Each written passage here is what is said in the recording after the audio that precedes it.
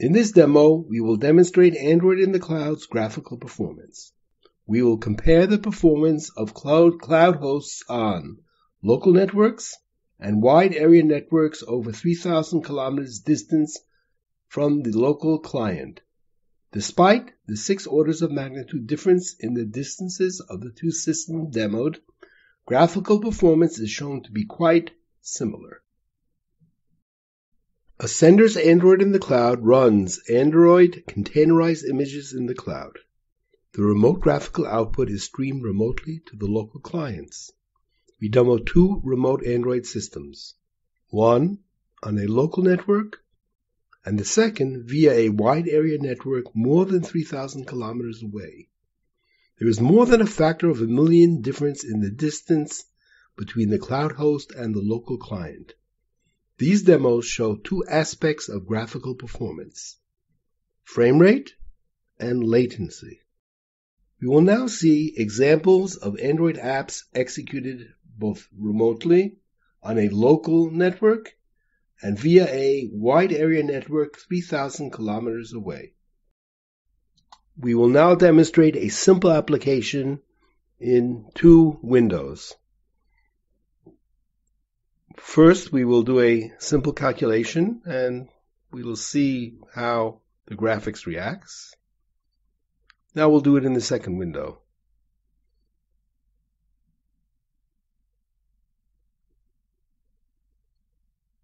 One is remote and one is local. We now will demonstrate a calendar application. One and the other. Let's see if we can tell the difference. The left one moves rather smoothly. So does the right. Which one is remote and which one is local?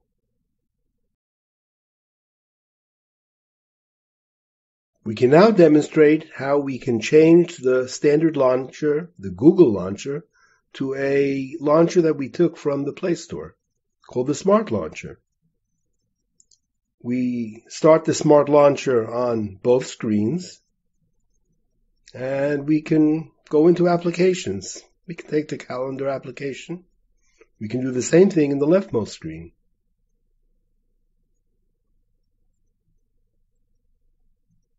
Both scroll smoothly as before. We can go back to the original launcher by the back button and then the home.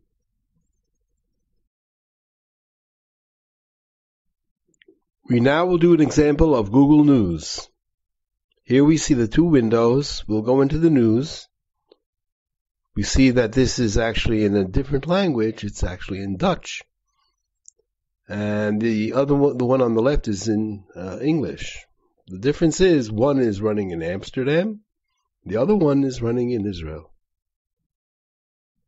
For our last example, we will look at Google Keep. This is a notes and lists, sets time, places reminders. In general, it's an organizer. Here we see that they look very, very similar. The left, which is the local cloud host, and the right, which is the cloud host 3,000 kilometers away in Amsterdam. Ascender's Android in the Cloud provides a frame rate that is independent of network round-trip delays. In the next clip, we demo this frame rate independence. We will now demonstrate the frame rate independence from the latency. We see the left, which is the local system, and the right, which is the system from Amsterdam to Israel. We see here that the scrolling is very similar and smooth. In order to automate this and to have a constant frame rate, we can take a shell program, a simple shell program, and run it that will do swipes, touch swipes, first on the left system, and then we'll do it on the right system. We see that it's very similar frame rates. If you want to see what the shell script looks like, it is in the next frame. We have a problem with observing the smooth frame rate of 60 frames per second in a YouTube video running at 24 frames per second.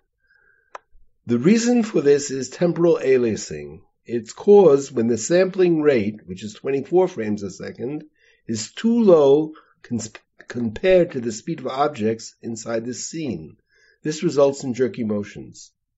One way to alleviate this problem is to anti-alias frames, combining frames, and a simple way to do it is to use a camera to capture the demo screen at 24 frames per second, which corresponds to the speed of the YouTube video.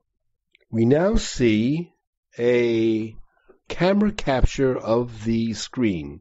The screen is at 60 frames per second, and the camera is taking pictures at 24 frames per second. Here we can clearly see that there is very little difference between the left, which is a local server, and the right, which is a server which is 1 million times more distant than the local server. The following frame shows one camera captured frame at 24 frames per second.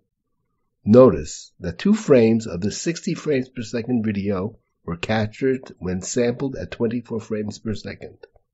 This accounts for the doubling effect when looking at one frame.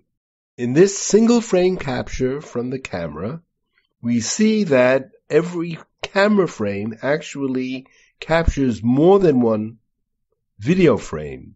The reason for this is the video frames are running at 60 frames per second, and the camera is running at 24 frames per second. Notice there really is no difference between the left and the right. The frame rate on both of them are identical. Input latency is defined as the time it takes to get a response to a user input. Android in the cloud has been carefully optimized to minimize input latency. The next demo compares the response of the system for two different cloud configurations. One is a local server with low, less than 1 millisecond network latency. The second system is a remote server with large, 70 millisecond network latency at a distance of over 3,000 kilometers from the client. We see that the apparent input latencies of both systems are very similar to the eye. We now will demonstrate the difference in latency between a local and a remote server. We now see the subjective response of pressing on the home button and the remote server's response. The rightmost window is approximately 70 milliseconds away. We can grab the scroll bar and pull down on it. We see that there's a lag between the moving of the scroll bar. Here we've stopped it for a few seconds and we saw a bar there. That is the lag. Now we can go over to the right window. Here's the shell window of the right window. Look at the date. It's an hour off. It's in Israel. Less than a millisecond difference. If we now do the same thing, we can press on the home button and we see the response. We go down, we see that there is still a lag. The lag is a little bit less than it was because of the difference of 70 milliseconds. Okay, so we can go up, we can go down, and very, very similar response between the local and the remote systems. We have extracted and magnified the scroll bar to estimate the difference in latency between the LAN and the WAN servers. The length of the black rectangle contrasts the input latency of the two servers. The difference between the LAN and the WAN servers are not large. This is due to the remote graphics protocol design and efficient input event handling. We now show the magnified scroll bars. As before, the left scroll bar uses a local server, and the right scroll bar is the remote server. The black rectangle measures the lag time between the cursor, which is controlled by the local client, and the graphical response of the server, which is the scroll bar bubble. In conclusion, we have seen comparisons between the performance of Android in the cloud for local cloud servers as compared to long-haul intercontinental data links. We have demonstrated that careful design of the remote graphic protocols can minimize the effects of network latency. Both frame rate and input latency can be kept within acceptable bounds. If the protocol design is not carefully thought out, server-client performance can be unacceptable even in metropolitan area networks. To become better acquainted with the full power and potential of Android in the cloud, let's talk. Thank you for listening.